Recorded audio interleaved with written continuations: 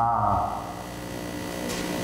me see if I can advance the screen here on my end. There we go. We're looking at a screen that lays out an awful lot of information in one place. It's very tightly packed. The information is tightly packed on the screen. So let me get right to it here. The idea that I want to introduce to everyone today is the concept of smart built cultures. In the built industry today, we have a culture that is not working well. I characterize our existing built industry culture as one that is fragmented, it's adversarial, and paranoid. And the reason that our culture is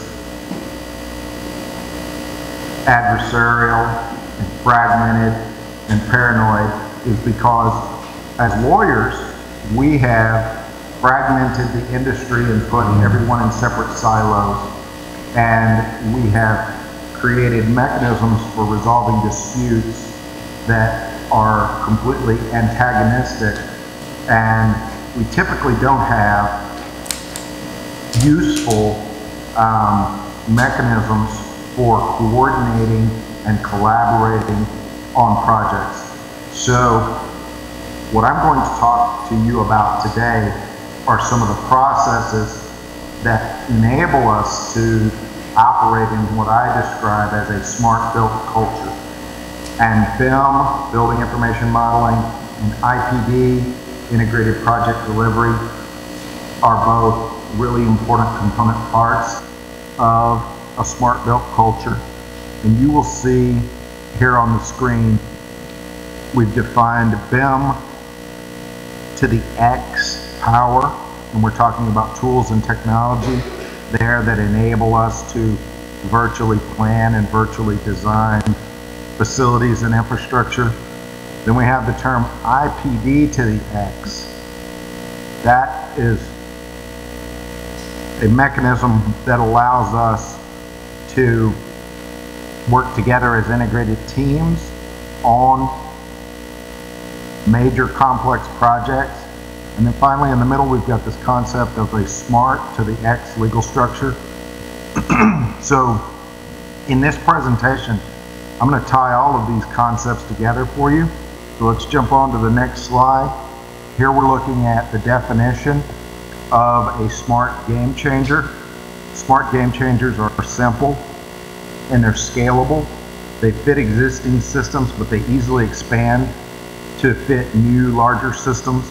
They're meaningful, that is, they're purposefully adding value and solving problems. A smart game changer is actionable, so it can be deployed in the real world now. Smart game changers are relational, so they integrate disparate silos and they create new connections. And they're transformational, so they change the status quo and they disrupt stale processes. So keep that definition of smart game changer in your mind as we move forward. I would submit to you that BIM has been a smart game changer in the design and construction industry.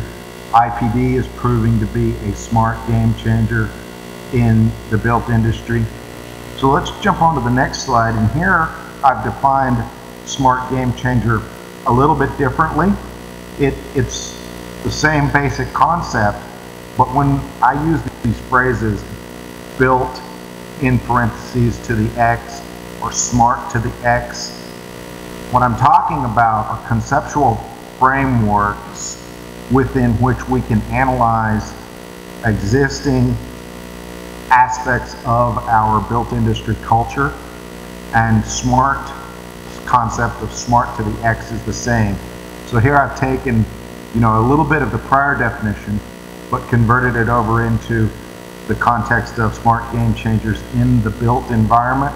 So again, we're talking about smart scalable solutions. That's what we want in a smart built culture in the built environment. We want meaningful and manageable metrics.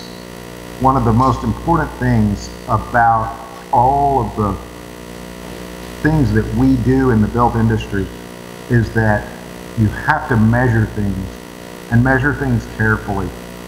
And if you're not measuring things, then you can't manage.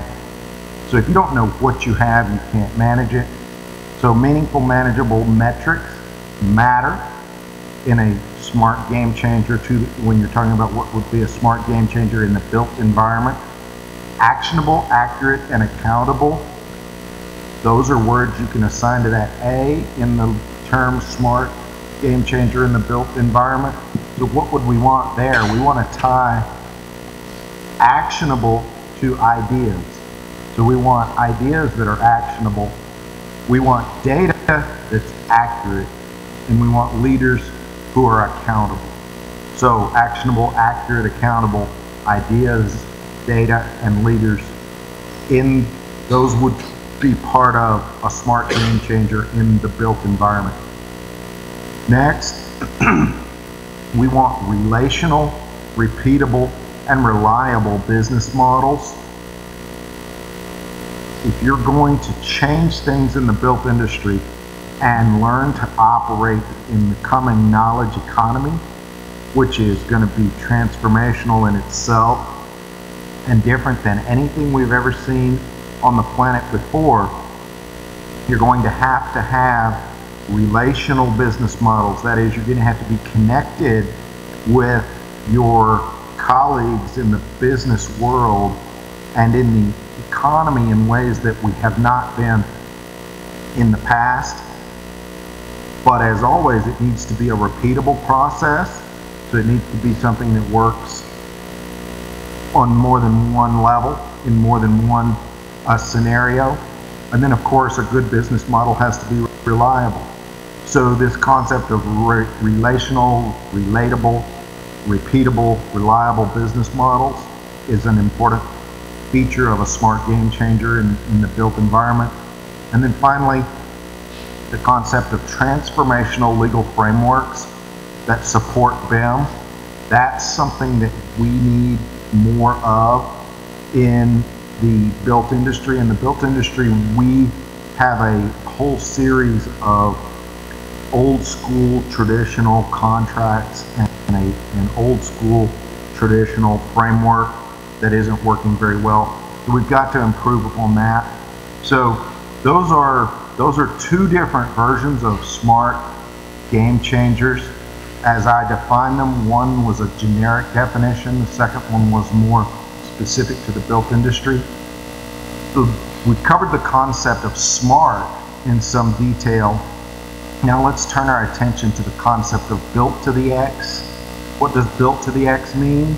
Well, here's one definition of it. Buildings, and it could be infrastructure as well, buildings built by BIM builders, where the BIM builders include planners, designers, owners, constructors, and users, utilizing integrated procurement, planning, design, construction, delivery, operations, and maintenance systems in a lean environment that leverages lean thinking and lean process improvement concepts popularized by Toyota, and doing so with technologies from today and tomorrow. So you can see that what I'm doing is I'm packing the term built to the X with a tremendous amount of information. And what I want to have happen in the built industry is for us to begin to think more exponentially when it comes to these terms and these ideas. So this concept of a smart built culture will have both the features of smart game changers that we've already discussed and exponential examples of this built to the X term that we've discussed here. Let's jump on to the next slide. Here again, I've modified the built concept and tied it back to several different presentations that I have that I deliver around the country here in the US, and I've been to Europe and to Canada and elsewhere talking about these concepts. And here you can take this term, built to the X, and you can assign different values to the individual letters than I assigned in the prior slide. So here I talk about the fact that BIM to the X power is going to Googleize everything in the knowledge economy. And when I talk about the knowledge economy, I'm talking about this expansion of the information age that we're experiencing right now. If you jump back to the 1850s, you will have seen labor dedicated primarily to agricultural production. So over 90% of the labor force in 1850 was involved in the production of agricultural goods. By 1950, we had completely revolutionized that process, and in 1950, over 90% of the labor force was involved in the production of things. And by 2050, over 90% of our labor force will be involved in the manipulation of knowledge and information, and we will still be making food, and we will still be making things. So this knowledge economy that's coming is very different than what we've done in the past, and we need to be prepared to compete in it. And BIM to the X, which Googleizes information about infrastructure and buildings. Another way to put it is that we're moving into an era of augmented reality, where we have all the data associated with things available to us in a much more easily accessible manner. So there's an entire presentation that goes along with that concept. Next is Up the Stupid Tree. That's a parable that I tell, a tale about taking your subconscious on a trip up the stupid tree and letting your subconscious fall out of the stupid tree and hit every branch on the way to the ground. He falls in a boiling pot of change at the bottom of the tree and leaps out of it, but the rest of the frogs are still swimming in the warm pot of change because they don't even perceive it to be hot. Again, there's an entire presentation or even a 3-day workshop associated with the concept of change in the built industry. Integrated BIM as the new standard of care. That's another entire presentation and series of workshops that you can delve into that deals with this concept of BIM to the X power becoming the new standard of care in the built industry. Next, lean tools and processes in the built environment. And finally, technology today and tomorrow. So again, what I'm doing is I'm exploding the term built to the X and showing you how much information and how much opportunity to interact and collaborate there is built into this concept of creating for the industry a smart built culture. One that is not fragmented, not adversarial, not paranoid, but is instead collaborative, integrated, and a trust-based culture where we can do better work together as integrated teams. So let's jump on to the next slide. Here, I've done the same thing with the term cultures, and the S is replaced by the $sign. And if we just jump to that bottom line, $sign is finance. So owners, lenders, insurers, sureties, etc., all of those stakeholders need to be engaged substantively in this conversation with us about what it means to create a smart built culture. And we need our lending instruments to support and enable this smart built culture. We need our insurance policies and our insurance industry products to support and enable the smart built culture. We need our bonding and sureties to fit easily within this concept of a smart built culture. So I'm not going to go through all the other letters in the term culture, but as you can see here on the screen, I've got a whole range of ideas that relate to each of these aspects of culture. And you can explode these in a mind map and explore them in workshops and do a lot of good thinking as collaborative groups and as integrated teams about what our culture is and what we can do as an industry to improve our built industry culture. So let's jump on to the next slide here. I've taken the term IPD to the X and exploded that a little bit. In the traditional arena, IPD usually just refers to integrated project delivery. And here I've expanded the term somewhat, and it can be expanded much further than this. But when I talk about IPD to the X, I at least mean that we have integrated, innovative, informed individuals and teams who are planning, procuring, and producing projects as teams and designing, delivering decisions as integrated teams. So all of these concepts, again, it gives you an intellectual and analytical framework within which to begin to explore the concept of IPD. And it's, of course, important to have a legal instrument. Of course, it's important to have construction management involved. Of course, it's important to have the designers. But I want us to begin to think in terms of how do these moving parts fit together and support a smarter built culture, and one that is not, as I've said, fragmented, adversarial, and paranoid. So let's jump on to the next slide. Here I've taken the term BIM and placed it in parentheses, and we're going to multiply it to the X power, and you can explode all of these terms: buildings built by BIM builders and big business, integrating information, innovation, and insights into models, metrics, management, and more. You can do this 1,000 different ways. The bottom line, again, is that we're augmenting the reality of the built environment by leveraging these virtual planning and design tools. And the important thing from our perspective, I think, needs to be that we're not going to limit ourselves to just using BIM in one narrow aspect, but to use it broadly in all the different phases of projects that we can. So don't be limited to just the design phase or just the building phase, but let's utilize BIM in the procurement and planning phase when we're programming. Let's utilize it in the operations and maintenance phase when we're when the facility is up and running. Let's jump ahead to the next term.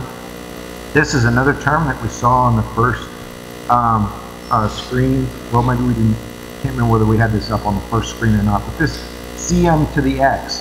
CM in the built industry generally refers to construction management, but here we're using that term in a more exponential manner. We're using it to refer to not only construction management, but change management. Not only change management, but cultural management, construction models, change models, cultural models, construction metrics. Again, as we've done with these other terms, you can explode this term and exponentially expand the scope and nature of the discussion. And again, this is all designed to help us think more further outside the box with respect to what our smart built culture should look like. So let's jump ahead to the next slide. I wanted to just quickly give you the more traditional definition of IPD. This is a project-centric definition, and as I indicated with the term IPD to the X, it's my contention that IPD ought to be utilized at every phase of a project, but right now the industry, to the extent it is even aware of what IPD is, it is utilized in a project-centric manner on a specific project. So the traditional term is integrated project delivery. And what does that mean as a practical matter? It means that there's early engagement of the key project stakeholders. It means that there are pain share, gain share approaches to compensation and risk. It means that there's collaborative control of the project as a whole. It means that we have implemented effective alternative dispute resolution processes that enable us to adjust our legal relationships without resorting to a trip to court. And finally, it means that we're collaboratively developing and validating targets and goals as an integrated team. So that's a sort of more traditional definition of IPD, and I think it's important, that you see both that and the more expanded version that I discussed earlier. Let me jump ahead a slide. Here, this slide helps you understand what's going on in the traditional design bid build world. So you see the 3 yellow boxes there that designate the 3 phases of a project as we typically view them in the built industry. So we normally have a design phase, and then we put that design out for bid, and then we have a building phase. So that's the way most owners go about procuring planning, design, and construction services, is to do so via what we call the design bid build process. And that is largely accomplished by owners who utilize traditional contracts. And so they'll sign an agreement with a design firm, and the design firm will complete a design, usually in 2D drawings, and toss that over the wall. And then the contractors will come look through those drawings, and they'll submit bids based on those drawings.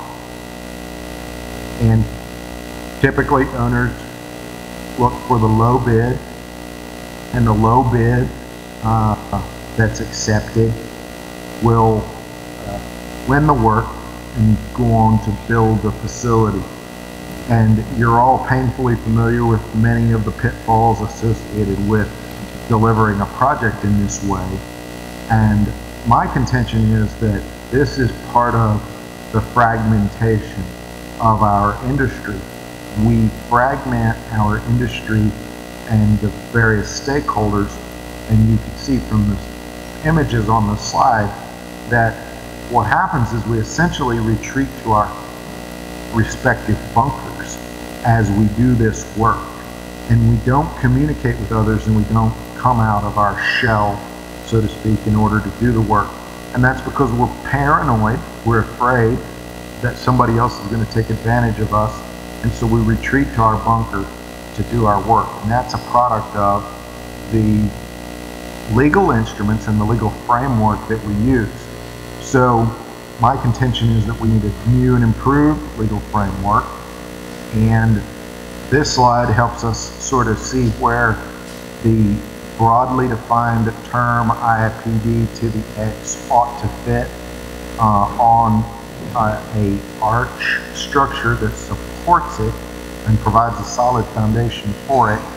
And the blocks on the left-hand side of this arch ought to be carved using your virtual planning and design tools of all stripes, so your BIM to the X concepts come into play in the creation and carving of the blocks on the left-hand side. Your CM to the X tools and processes, so your construction management, cultural management, because you want to manage the way the team approaches these things. All of the lean processes and tools fit into this side of the equation. These things are used to carve the blocks on the right-hand side of this arch. And once you've completed the 2 sides of an arch, you invariably must insert a keystone that supports and enables each side of the arch. If you don't have a keystone, an arch collapses. And the keystone that supports and enables BIM on the one hand, and all of the CM, construction management, change management, cultural management processes on the other side, those are both supported and enabled by good legal agreement. Now in the single project setting, that can be a integrated agreement among the team members. But we need to be thinking in much broader terms if we want to bring about this smart built culture. And so I want you to think in terms of the image that we're looking at now. I've got a series of presentations that deal with the concept of how BIM data gets collected. And what I advise my owner clients is that you want to demand a digital asset at every stage of your project. So when the site selection committee goes out to find a site, demand that they deliver a digital asset as part of their report. And then when the environmental assessment is done on those sites, demand that you get a digital asset from the environmental assessment group.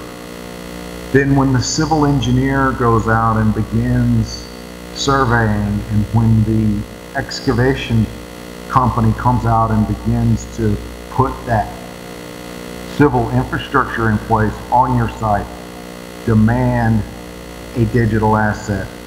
So if you think of BIM data as coming to you as a digital asset, you can treat it one of two ways. You can treat it like super secret sauce that you've got to keep protected. And so you might get a little teacup of information, and you might put it in a coffee can, and then you might take that, it might get too big for the coffee can, and you might have to pour it over into a 5-gallon bucket. And that 5-gallon bucket might begin to overflow, and you might have to pour that 5-gallon bucket over into a 55-gallon drum, and it keeps getting bigger and bigger. And our problem in the built industry is that we keep putting our data in separate containers. And once you get up to a 5,000-gallon tank, in the built industry, we may have hundreds, if not thousands, of little bottles of water floating in that big tank. Okay, and they're all isolated from one another and separated. And that's not what we want. What we want is something more like this aqueduct we're looking at.